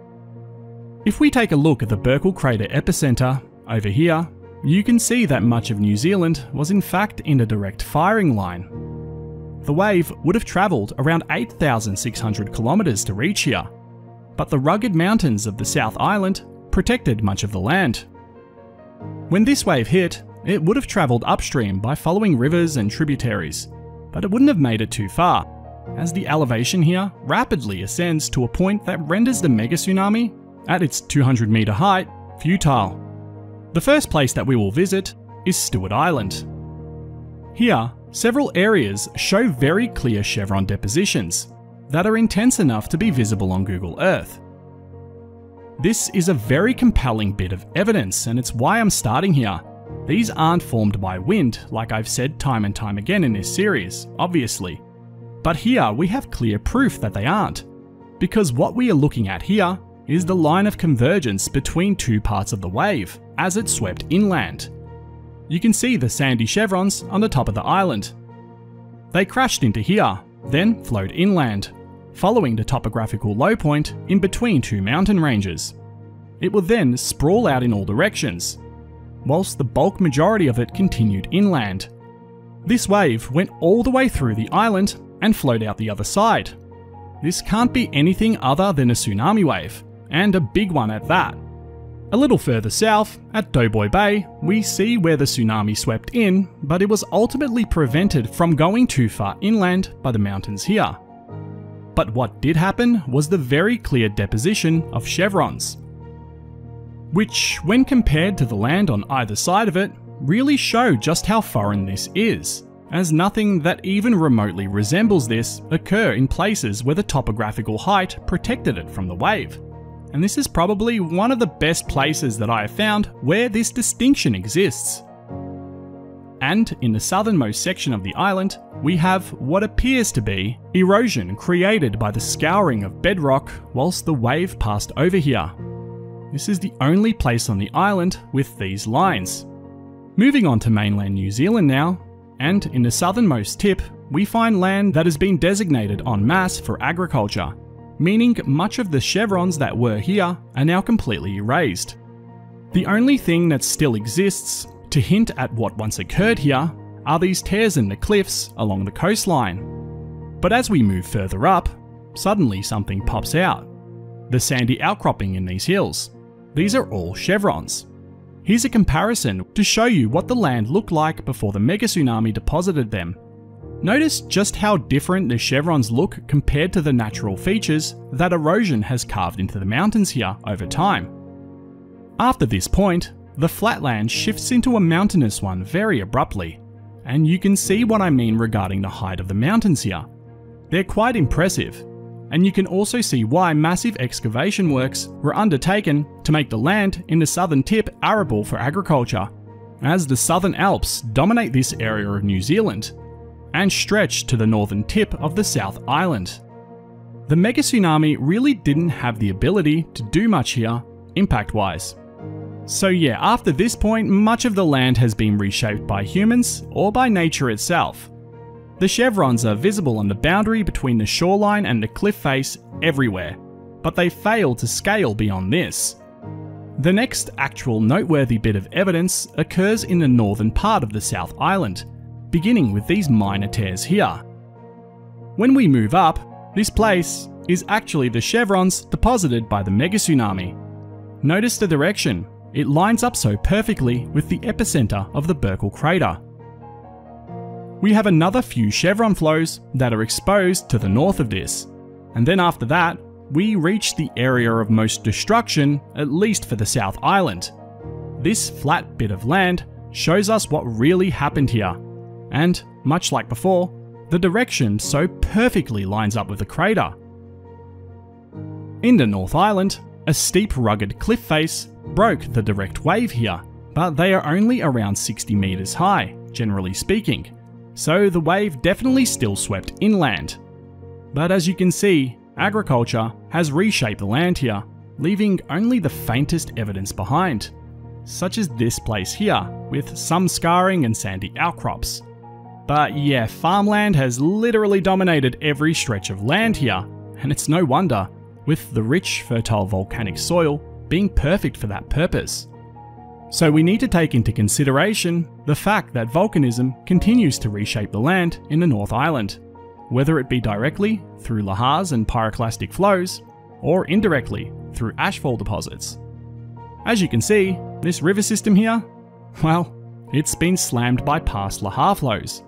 These aren't mega tsunami deposits, and they don't look like them either. Those would be well underneath this sediment layer. Lake Taupo, the supervolcano that's located on the North Island, has erupted numerous times since this event as well, with a pretty big eruption occurring about 1800 years ago.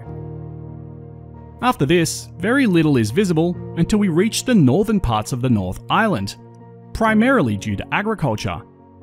Because when we begin to break free from human influence, we see familiar shapes that we've seen in other places around the world, time and time again, albeit with more vegetative growth in certain areas.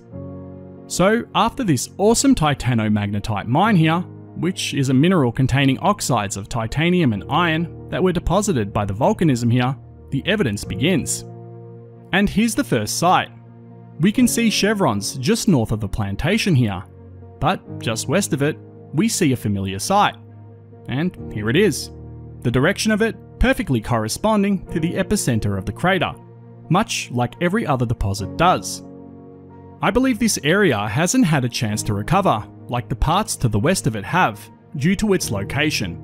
But as we move away from it, we see exactly what we saw in South America. Only vegetation has regrown here. Now the vast majority of these are chevrons, and we're back into familiar terrain, with it looking exactly as we'd expect. And here you can see something very cool. The chevrons are on either side here, with a flow that went inland and deposited sediment on this thin strip over here. I wonder what this looked like before it was turned into farmland. It must have been pretty damn epic. It appears the wave swept over this entire stretch of land, with chevrons deposited en masse on the opposite side. There's no mistaking it though, these are chevrons from a tsunami without a doubt. It really hammered this part of the North Island.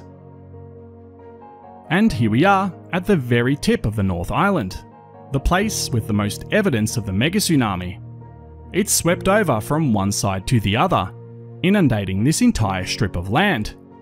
The chevrons here are so clear and evident, and it's pretty intense to see this, because this same level of damage hit every single location in New Zealand's western facing shorelines. But here, where the land flattens, is where we find the best depositions relating to the Burckle crater mega tsunami. And at this point, I think we've finally ended our massive journey. Aside from a few islands here and there, we have truly gone to every single place that was in the direct firing line of the Burckle comet impact. And we've also looked at areas that were in the indirect firing line as well. At every single location, without fail, we have found chevrons where we'd expect them to be, in the correct orientation and direction, with pronounced tears and scarring in the land. And, in some places, clear signs of vegetative damage that still hasn't recovered fully, even to this day, was also seen. This pronounced wave damage is rife, stretching from one part of the globe all the way to the very opposite. This event was truly cataclysmic, and now all that remains is the ability to put the boots on the ground, and to actually go out there and take the samples from these locations, so that we can finally turn this theory into a proven event. Thanks for watching. Many people are quick to dismiss the old stories that our ancestors have passed down for generations. I've never looked at these stories like they were false.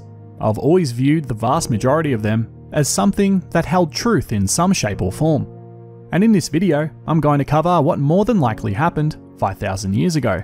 That led to the creation of flood stories that are told by over 150 cultures all around the globe, many of whom were isolated from one another. There have been many flood stories told throughout time, but the one that we know of as Noah's Flood is the one we'll be talking about in this video. There's a scientific explanation for what happened, and it's kind of horrifying. If this event were to happen again, I honestly don't know what humanity would do to try and cope with it. It'd be chaos and pandemonium without a doubt, and all civility would be quickly thrown out the window.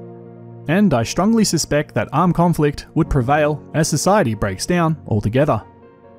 So, in this video, we're going to look at the global deluge that occurred after the comet that formed the Burckle crater smashed into a deep section of the Indian Ocean, and how this event led to a seemingly inexhaustible rainstorm that occurred planet-wide and lasted for between several days to weeks without end. The comet that struck Earth 5,000 years ago and created what we today call the Burckle crater changed society as we know it. Who knows how many ancient civilizations became undone in a matter of hours after it struck, as the coastlines of every single country in the Indian Ocean got smashed by an almost 200-meter high mega tsunami that was generated when this event occurred. The damage that was inflicted definitely had some immediate and devastating consequences.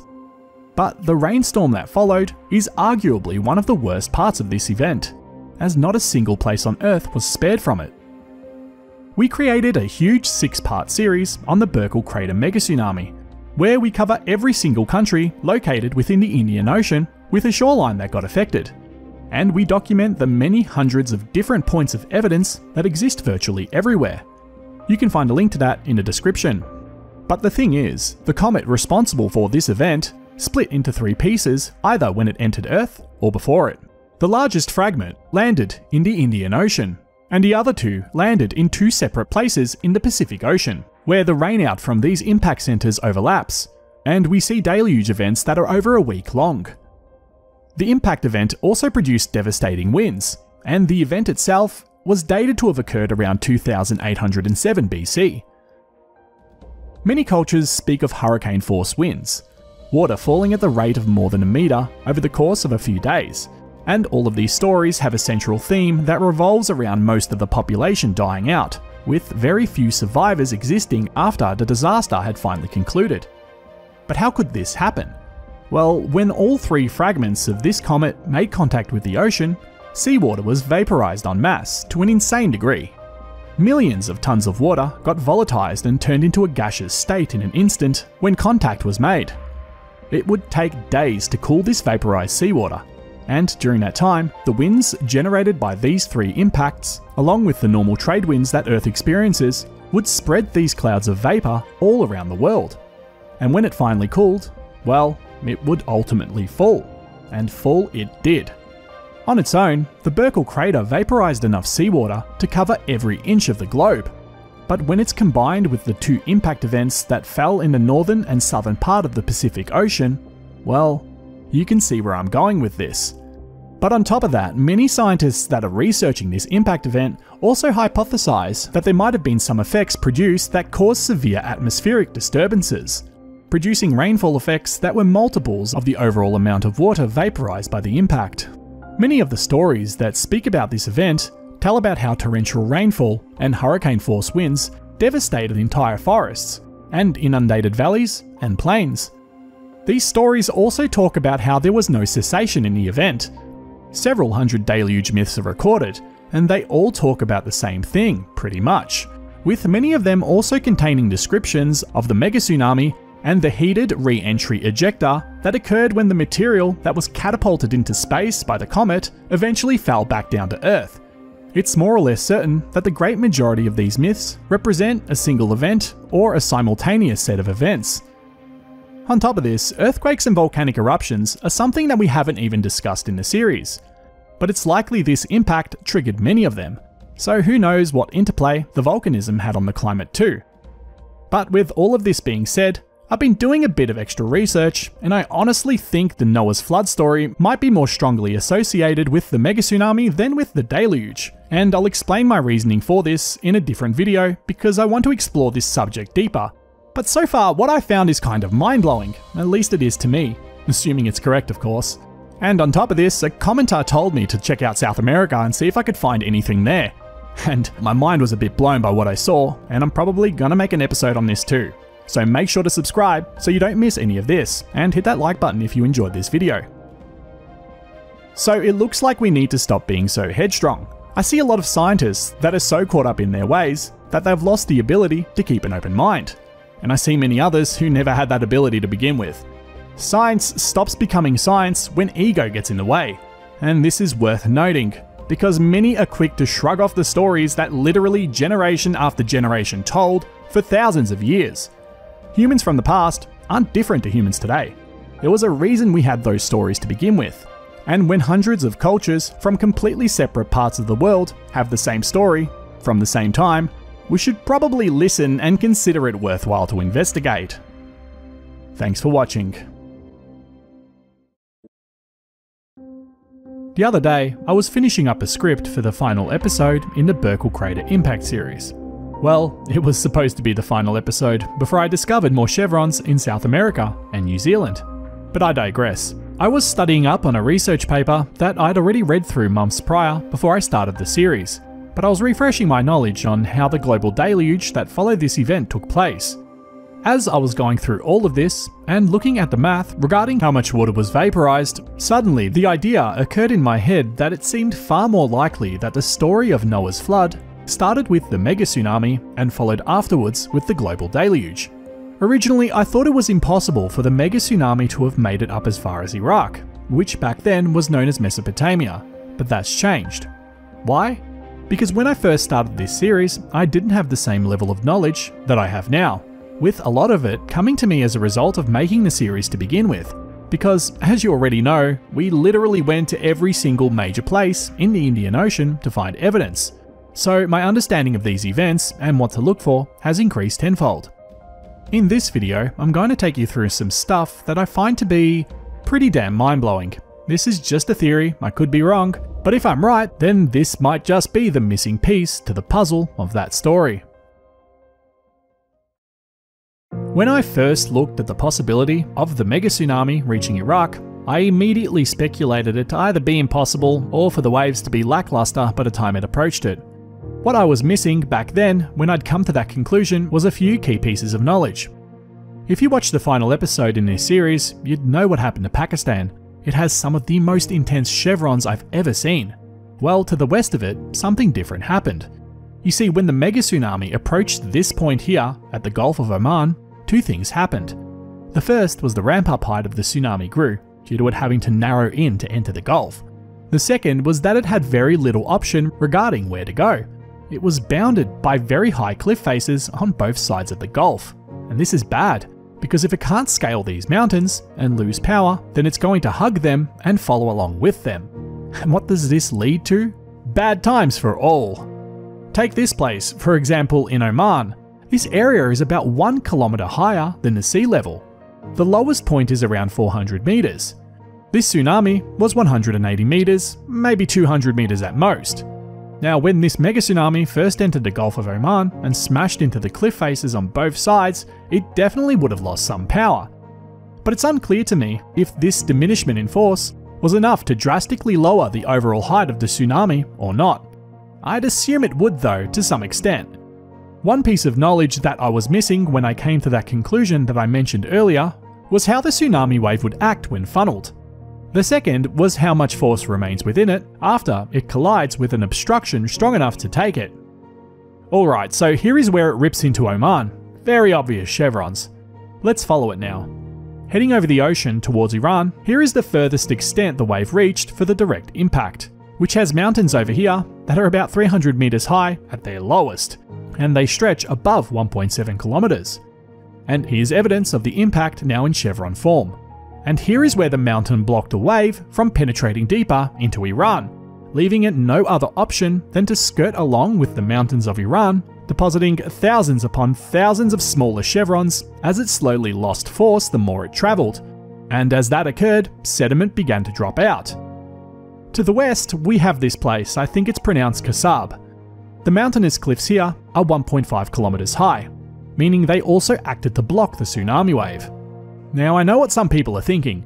These are aeolian deposits. Well, I've compared them to sites just a little away, which are definitely aeolian deposits, and they look nothing like them. So these chevrons, they're facing a very specific direction, towards Iraq. Now, I've looked at many of the other surrounding countries, such as the UAE, Qatar, and Bahrain, and I'm seeing the same chevron type shapes. They're smaller, more numerous, and were likely deposited by a smaller, weaker version of the original mega tsunami. These countries are all places where the elevation is low enough for it to be rapidly covered en masse, with many of these places only 30 meters above sea level. But to save time, I'm going to focus primarily on Iraq in this video. If you'd like for me to make a separate episode on these, please let me know by hitting that like button. When we reach Iraq, well, the topographical height here doesn't really reach above 20 meters like ever. I went 400 kilometers inland and still, barely a scratch over 20 meters. Then I did a topographical scan from the sea all the way to Baghdad, 600 kilometers away, and it barely got over 40 meters. This is telling, because here's the thing guys, the chevrons that we covered in a documentary series were all deposited by the direct impact, meaning they're the most distinct, largest and obvious forms of the deposition left over by the tsunami. But what happens when the direct impact has already occurred? The only obstacle this wave really had was the massive mountain range in Iran. After that, barely any obstacles existed.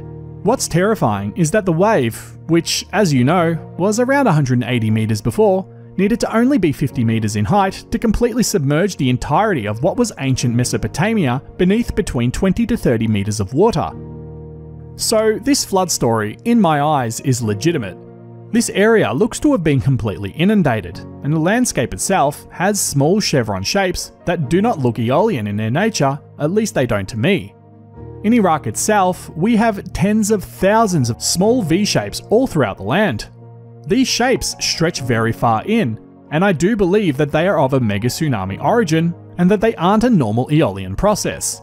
And I suspect the tsunami followed the pathway that the ancient Tigris and Euphrates River follows, decimating every single ancient settlement it came across and taking hundreds of thousands or even millions of lives in the process.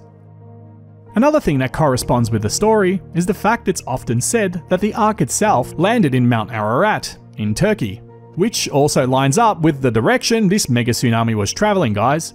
So yeah, there's a few holes in this theory that still need patching up, such as the fact that the area around Turkey is quite mountainous, but the craziest part to me is the fact that 800 kilometers of Iraq is nothing but flat land, giving this mega tsunami free rein to go as far as it wanted, and to cause as much chaos as possible.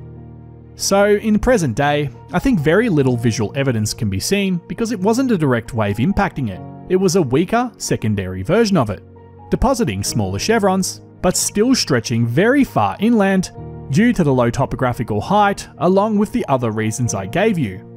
In the episode where we travelled to Somalia, we saw that slide that stretched 160 kilometers inland, and that wasn't even in a bay or in an area where the mega tsunami needed to funnel itself to enter an area. So if this mega tsunami was funneled when it entered the Gulf of Oman, and if it was trapped and had nowhere else to go aside from further inland, why wouldn't it go further? Another thing worth mentioning is the fact that this might have also happened to the Gulf of Aden off Yemen, leading to this mega tsunami possibly travelling up the Red Sea and possibly affecting Egypt's Cairo in the process. Now Cairo was known for recording this story, so I see no reason why that couldn't have happened either. So what do you think about this, guys? Do you think the theory I just mentioned was feasible or a complete flop? Let me know in the comments down below. As always, thank you so much for watching and supporting this channel, and I'll see you all real soon with another video. Cheers, guys.